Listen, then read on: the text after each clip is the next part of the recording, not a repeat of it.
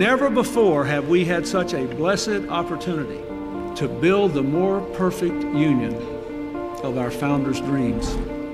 We hold these truths to be self-evident, that all men are created equal, that they are endowed by their Creator with certain inalienable rights, that among these are life, liberty, and the pursuit of happiness. That is the true genius of America. I have a dream that one day this nation will rise up, live out the true meaning of its creed. We dare not forget today that we are the heirs of that first revolution. The only thing we have to fear is fear itself. From this day forward, a new vision will govern our land. We'll light our country and all who serve it. And the glow from that fire can truly light the world. Free at last! Free at last! Thank God Almighty, we are free at last! America, we have come so far. We have seen so much, but there's so much more to do.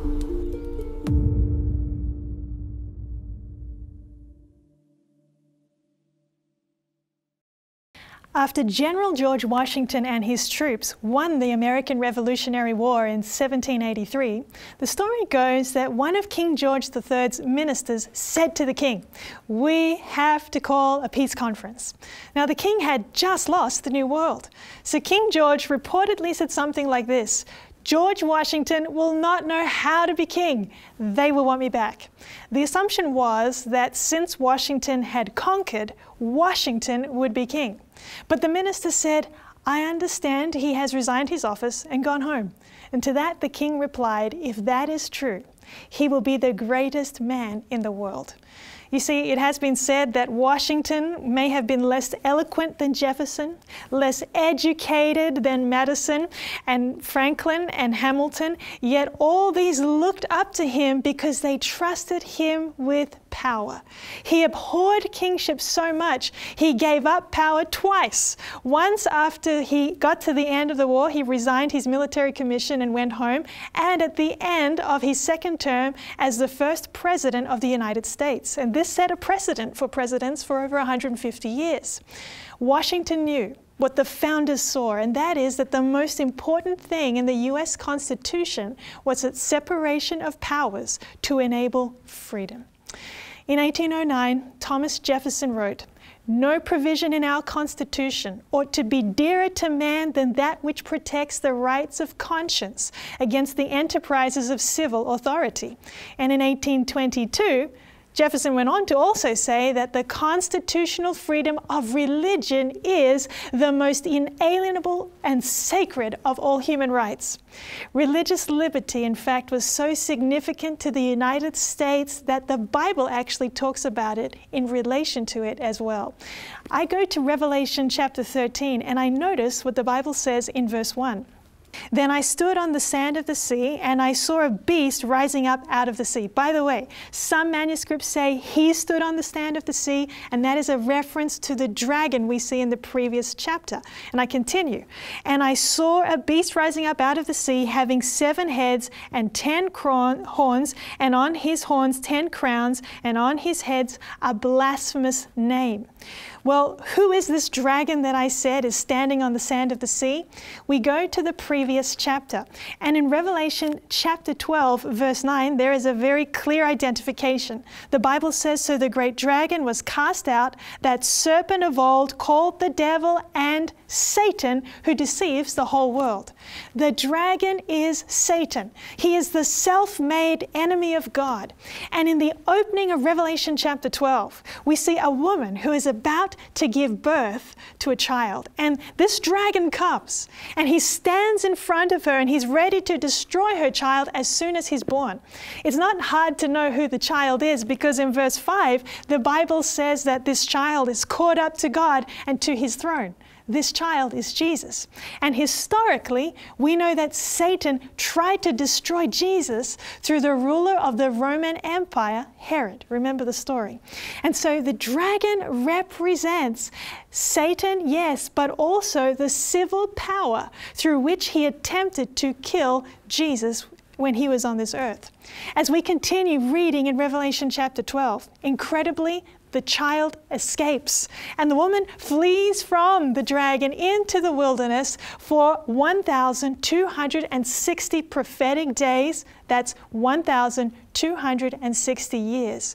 Hers is the experience of God's church. We find the reference of a woman in Bible prophecy representing a church being found in Jeremiah chapter 6, verse 2. Well, since Satan couldn't destroy Jesus, he continued to work through Roman power to try and destroy his church. As historian A.C. Flick put it, out of the ruins of political Rome arose the great moral empire in the giant form of the Roman Church. Historians estimate that between 50 to 150 million people were slaughtered under the sanction of the medieval Roman Church. Perhaps this explains why James Madison, who authored much of the U.S. Constitution, why he wrote in 1832, "In the papal system, government and religion are in a manner consolidated, and that is found to be the worst of governments." You see, because through the Church of Rome, Satan was working with dragon-like power to attack God's church, heresy and unbelief in the teachings of the church were considered to be crimes that were worthy of punishment, capital punishment even. I quote, "They believe the church may, by divine right, confiscate the property of heretics, imprison their person, and condemn them to flames. The right to inflict the severest penalties, even death, belongs to the church." This was a quote from Public Ecclesiastical Law. And so we see that at the hands of the church, even in the year 1572, the blood of 30,000 Protestants ran through the streets of several cities in France in what came to be known as the St. Bartholomew's Day Massacre. On this day, the church celebrated this as a victory. Bells rang in the churches from every steeple, and a medal was even struck in commemoration. The medieval Inquisition carried out unbelievable cruelty, which Pope John Paul II apologized for in the year 2000 as well. But Revelation 12:16 also says that the earth helped the woman. Protestants, many of them, escaped to the mountains and Alps of Europe, and they fled across the seas to America, where they found a haven for religious freedom. And the dragon that we met in Revelation chapter 12 was furious. Why? Because he failed. He lost the war in heaven. Revelation tells us he was kicked out of heaven, cast out of heaven. The child escaped. The woman that he's been chasing, she's escaped too. And then in verse 17 of Revelation chapter 12, the Bible says, "And the dragon was enraged with the woman, and he went to make war with the rest of her offspring, who keep the commandments of God and have the testimony of Jesus Christ." Literally, the dragon went away to prepare for a final battle. That's why we find him standing on the sand of the sea in Revelation chapter 13, because he is waiting for two beast allies, two beast buddies to work with him in an epic and dramatic final attack on the woman who just keeps getting away. In Revelation 13 verse 2 we continue, "Now the beast which I saw was like a leopard. His feet were like the feet of a bear, and his mouth like the mouth of a lion. The dragon gave him his power, his throne, and great authority." There is an unmissable link that we just read together right here. An unmissable link here to the beast that we see in Daniel chapter 7. Daniel saw a lion, bear, and leopard in that order because he was looking into the future in Daniel chapter 7. But here in Revelation 13, John is looking back, and so he sees them in the reverse order. And notice with me how the dragon gives his power to the sea beast. The sea beast and the little horn, they seem to do the same things because they describe the same power. Verse 3 of Revelation 13 says, "And I saw one of his heads as if it had been mortally wounded, and his deadly wound was healed, and all the world marveled and followed the beast." The power of the sea beast lasted exactly 1,260 years until, as Lyle shared with us, in February of 1798, Napoleon's general came and captured the Pope, and it brought, as it appeared, the power of the church to an end. It was like a mortal wound for the power of the medieval church that had ruled over Europe, and everybody thought it was gone. But in 95 AD, that's when John wrote the book of Revelation, John saw that it would return with more power. Earlier this year, I accidentally chopped the tip of my finger off with a hatchet while on a camping trip with my husband. And I was actually trying to surprise him with my wood chopping skills. I thought, I'll show him that I can chop wood. And he was surprised, but it is the last time that I'm going to chop the wood when we go camping. What amazed us both was actually how well my finger healed. In fact, the fingerprints even returned back to the part of my finger that I lost. The Bible says that this power would receive a deadly wound and it heals. So much so that the world doesn't even see the scarring anymore. The sea beast is the dragon's first ally that we find in chapter 13. The dragon's second ally, the earth beast, is very unique. Every beast in Daniel chapter 7 has conquered through war, and through war, it conquers the beast power or the kingdom before it. But the earth beast is different because it is the only beast in Bible prophecy that actually helps the previous beast recover its lost power. It's a functional beast, if you will. And as you look at all the characteristics that the Bible gives us of the earth beast, they point us to the United States of America. I read Revelation 13, verse 11. The Bible says, "Then I saw another beast coming up out of the earth." That is in a gradual process of time. "And he had 2 horns like a lamb and spoke like a dragon." In Revelation, Jesus is called the Lamb over and over again. And so we see the first thing here, that this is a nation that is Christian-like. It has 2 horns without crowns, representing 2 powers. In Deuteronomy 33, verse 17, the Bible says that horns symbolize power.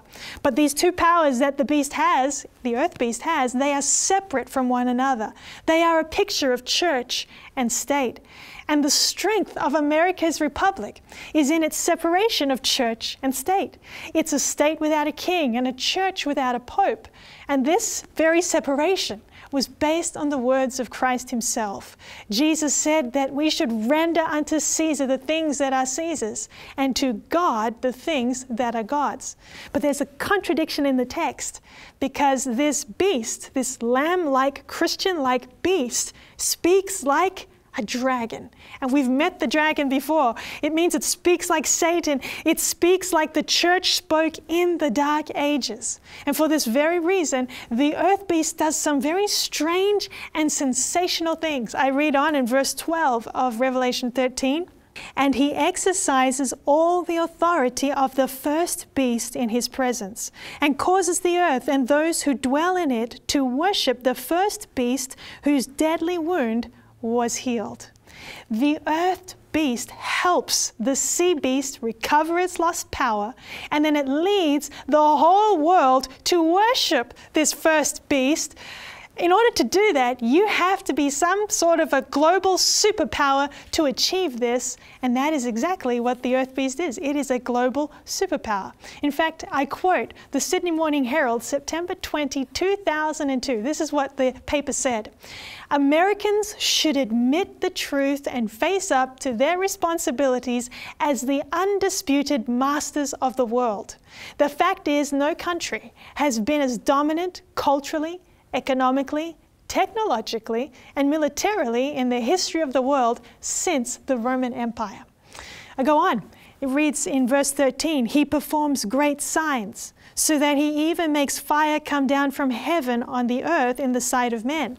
And verse 14, and he deceives those who dwell on the earth by those signs which he was granted to do in the sight of the beast, telling those who dwell on the earth to make an image to the beast who was wounded by the sword and lived.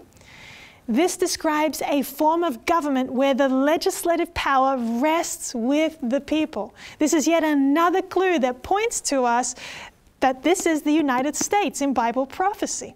He performs great signs, the Bible says. And I think of a Bible story of Elijah.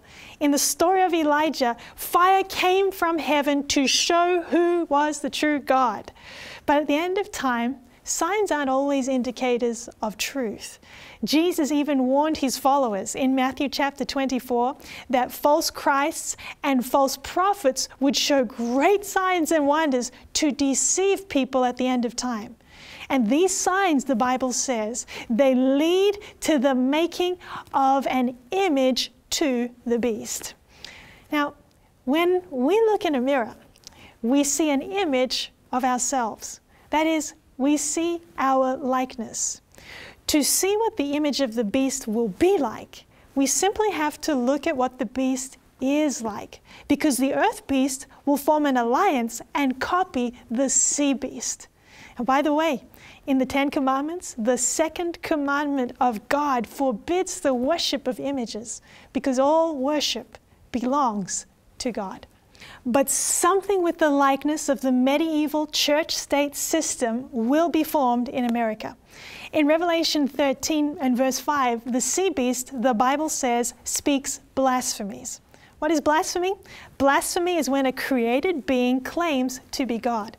And since nations speak through their legislative and judicial authorities, when America assumes the prerogatives of God and passes laws that remove individual rights and the ability to follow conscience, you can expect that it will develop a spirit of intolerance and it will persecute like Rome. Thus, America will speak like a dragon, like Rome, but to do this, it would require the reversal of the First Amendment of its Constitution, which safeguards the freedom and practice of religion. The Constitution of the United States, as we have already seen, is built on beautiful Christian principles. The Apostolic Church originally kept the things of church and state separate. But during the Middle Ages, the church changed this. Pope Pius IX in 1854, he called the defense of liberty of conscience a most pestilential error. He called it a pest, of all others most to be dreaded in a state. Well, Revelation 13 verse 15 continues, and I read, he was granted power to give breath to the image of the beast, that the image of the beast should both speak and cause as many as would not worship the image of the beast to be killed. John wrote of a coming global edict about worship way back in 95 AD. He said that the earth beast will use its authority to enforce the observance of something at the end of time as an act of worship or homage to the medieval church. Revelation 13 goes on to call this something the mark of the beast. And there are two stories in the book of Daniel that bring this end-time scenario into focus for us. In Daniel chapter 3, King Nebuchadnezzar, the civil ruler of Babylon, he sets up a golden image, a giant golden image, and he commands everyone everywhere to worship it. This was a violation of the first clause of the First Amendment, if you will, the United States Constitution. It reads, Congress shall make no law respecting an establishment of religion. Was Nebuchadnezzar overstepping his jurisdiction as king when he did this? He absolutely was.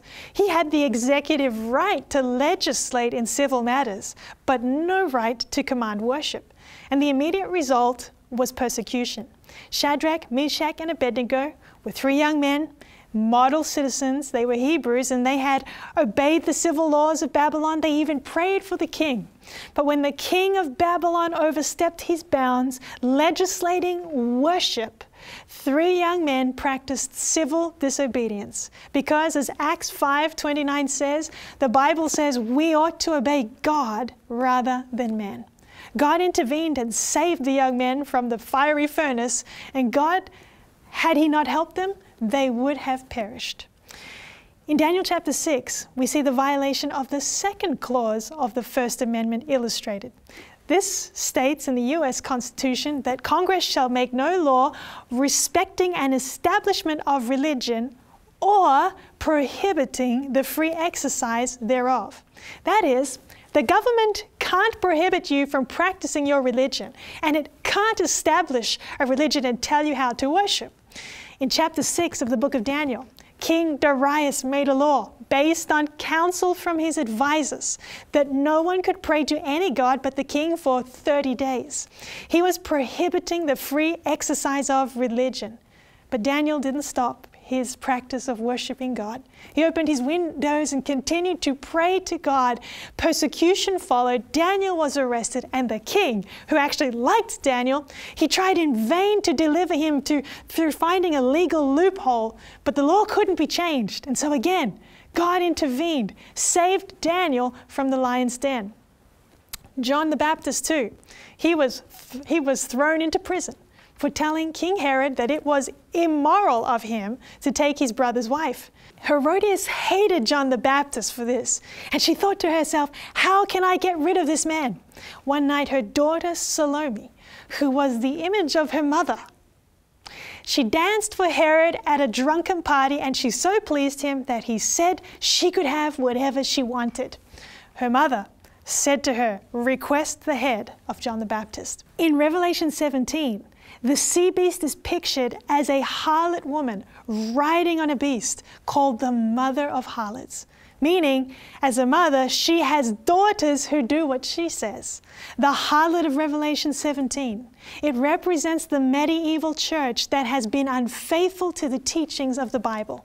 And her daughters, the modern Protestant churches, will follow in the steps of their mother. Today, Protestantism has sadly lost its way. You can study the compromises it has made in favor of Rome. Go on the internet and Google it. The Bible predicts that modern Protestants and modern Catholics will join hands. Church and government will come together again, and it will come together in the United States. America is the country that led the world from tyranny to liberty, and it will lead the way back.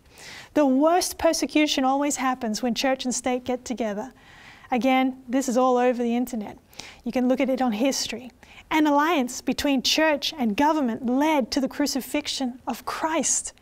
Just like in the times of Jesus, the religious leaders back then, they said in John 11, verse 50, it is expedient for us that one man should die for the people and not the whole nation should perish.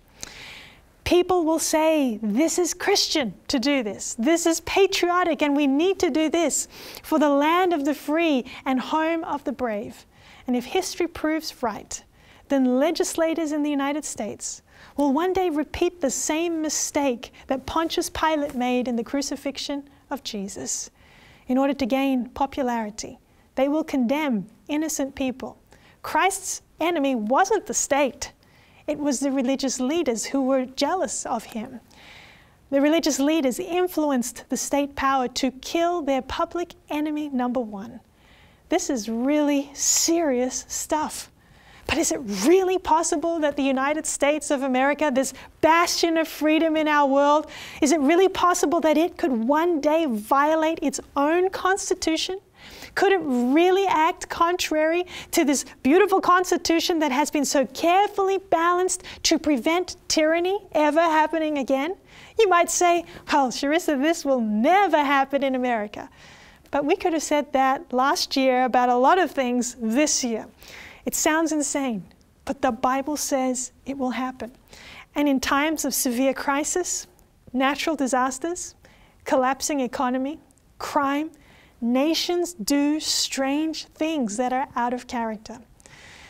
When we forget history, we are doomed to repeat the errors of history.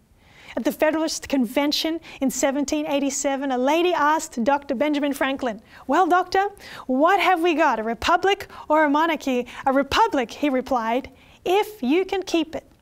The Founding Fathers knew the importance of educating their citizens on history, which is why Samuel Adams wrote in a letter dated February 12, 1779, "If virtue and knowledge are diffused among the people, they will never be enslaved. This will be their greatest security." But year after year has gone by, and we have found ourselves further and further from the past. And things change. In 1903, Pope Leo XIII, he said of the Middle Ages, "Then church and state were happily united," end quote. But we look at history and we see the result of the union of church and state was persecution and death. In 1913, the following quotation appeared in Protestant magazine. It was a quotation from the Catholic Standard and Times of 1894. I quote, "The United States of America, it can be said without exaggeration, are the chief thought of Leo XIII. A few days ago, receiving an eminent American, Leo XIII said, quote, 'The United States are the future. We think of them incessantly.'" In fact, in more recent times, Lutherans and Catholics, who historically have had huge differences on how a person is saved, they signed a joint declaration of faith in 1999, basically saying, "We agree." For 180 years, the makeup even of the Supreme Court in the United States was predominantly Protestants of European descent. Not because of any hatred towards Catholics or others, but just simply because they desired to see diversity represented in the court and to ensure that they avoided the tyranny they had all fled in Europe. Today, this balance in the Supreme Court has also shifted.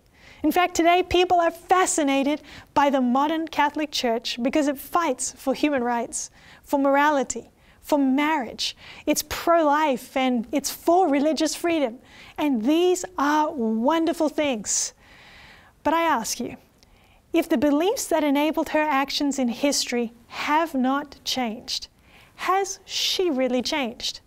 If the teachings are the same, it means that she is still capable of what she did in the past, does it not?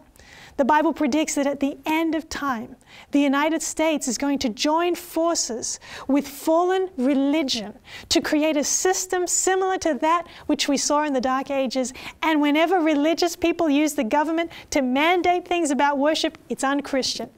Mandating prayer, putting God on our money, it doesn't make people moral. Governments cannot make us moral. Morality comes from loving God and obeying His law of freedom. In 1856, Abraham Lincoln said, "Don't interfere with anything in the Constitution. That must be maintained, for it is the only safeguard of our liberties."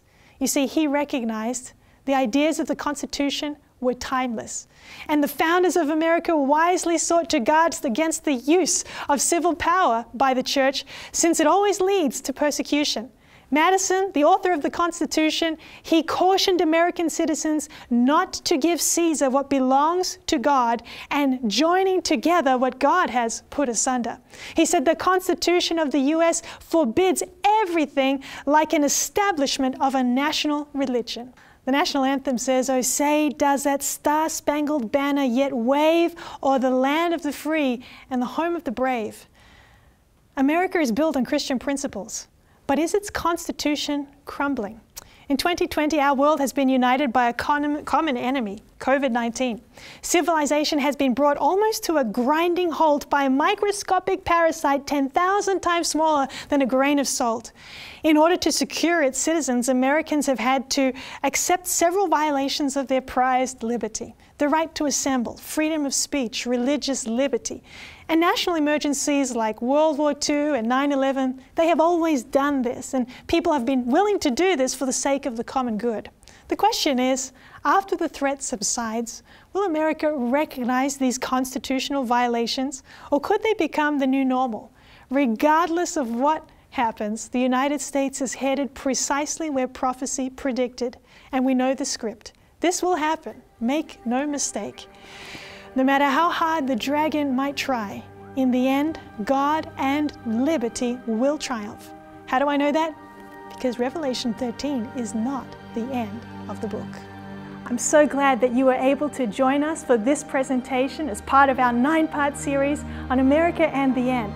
But there is so much more that the Bible has to say about today and the times that we are living in.